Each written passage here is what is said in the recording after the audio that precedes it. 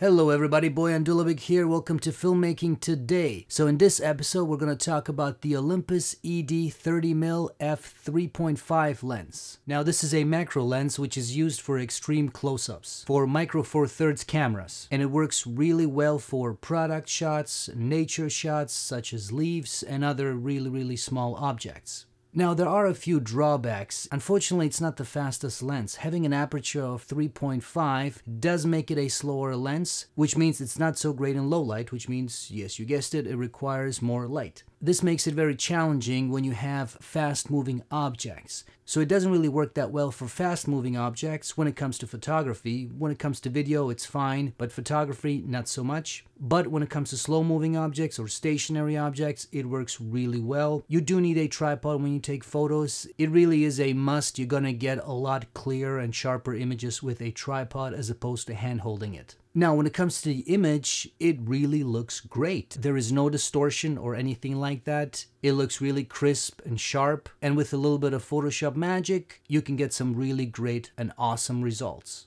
Now, because this is a 30mm lens, it does mean that the object has to be very close to the lens. We're talking an inch or two, depending on what it is that you're capturing, and this can be very challenging. For example, if you're shooting insects, you really have to get very close, which a lot of times can be impossible. Also, if you're shooting leaves, that can be difficult depending on where they're positioned, so that's something to keep in mind. Depending on what it is, it can be challenging. Now, all in all, if you are a beginner or an advanced user, this is still a great macro lens for $300 US, as long as you are aware of the shortcomings I just mentioned. Now, if you are a pro user or you want to become one, you might want to look at the Olympus 60mm f2.8 macro lens, which will make a lot of the things I just talked about easier to deal with. But the thing is, it is twice as expensive at $600. But like I said, if you are aware of the shortcomings of this lens, you can get some really great shots. As you can see in this video, I was able to get really great results, and I'm sure this will work for you as well.